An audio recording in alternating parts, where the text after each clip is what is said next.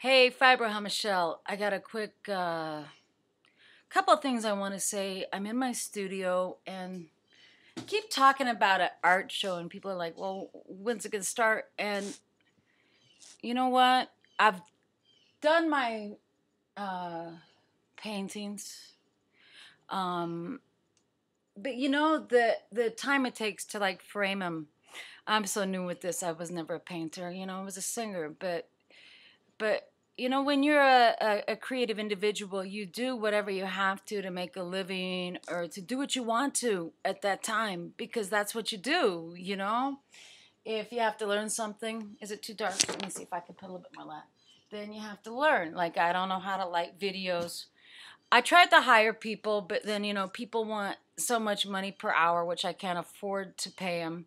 I told them I got a lot of stuff to sell, other people's paintings, antiques, and stuff like that. But, just to find anyone to back you up is extremely hard because most people are not entrepreneurs.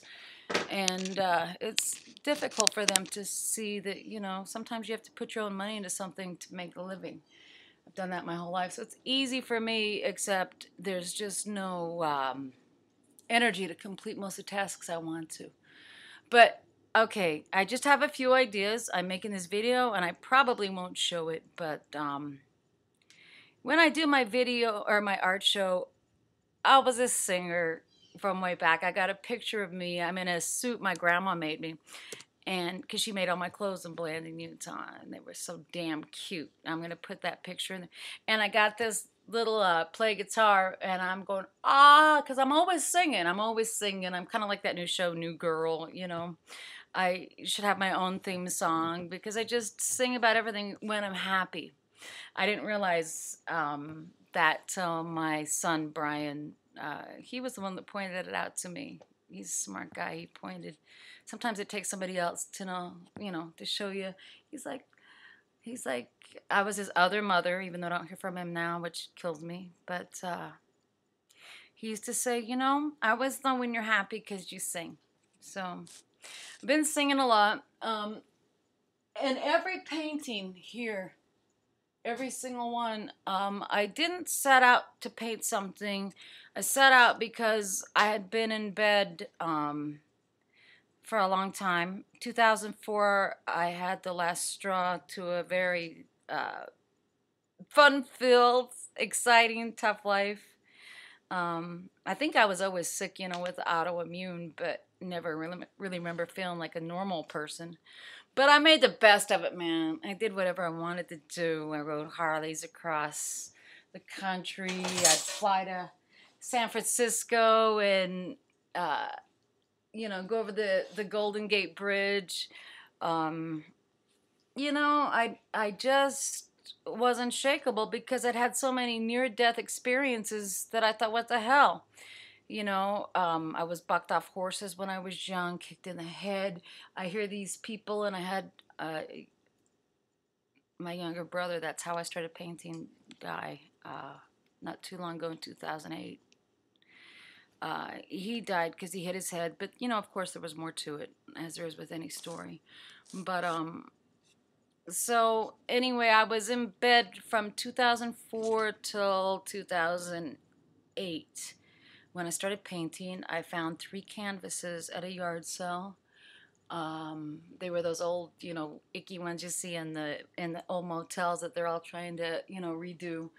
And I never painted a day in my life.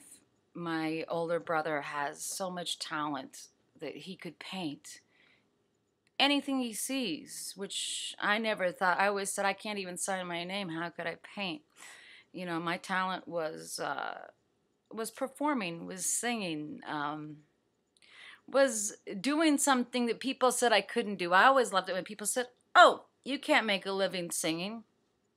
Well, yes, I did. Thank you very much.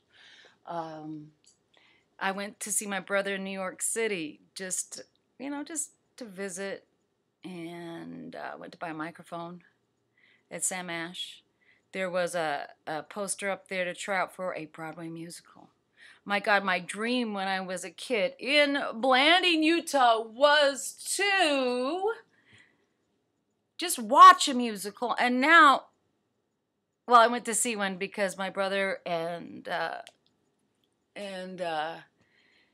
his amazing partner took me to see. I'll never forget it. My first Broadway musical. Of course, now I'm forgetting the name, but it's the one where the helicopter comes in, and it's the redo story of the Asian woman, um, left by her American man during the war. I'm sure the name will come to me in a minute, but I just remember being in that Broadway theater with my brother and the most important person in my life then, and his amazing partner, and crying because it was a dream realized. The little girl from Utah, and I'm sitting there in New York City watching a Broadway musical. To me, it was like amazing. When you leave Utah and you're broke and you're young and you've been supporting yourself since you're 13, well, anything's pretty amazing. uh, Getting out of Utah was amazing. I went to a Fridays, or I think it was a TGI Fridays, and they served alcohol in Texas with your meal. I thought that was amazing. But we're talking ancient now. I realize how old I am when I look at these kids on TV. It's amazing how we don't realize how old we are till we see these kids on TV, actors now, and they're getting ready to kiss. And we go, they're too young to kiss on TV. Well, no, we are just getting old, and they could be our kids. But anyway, I'm rambling, but you guys know I do that. I'm in my studio. These are some of my paintings. When I walk in here, at least I feel like I may have accomplished something, right? Uh-oh, I think somebody's coming in here, which is bad, because I'm going to have to cut this short, because I wrote a song, and I want to sing it. I think I will upload this. This is half my studio, and I got some questions, and I need some interaction. These are my dogs barking, and I'll be right back. Thanks.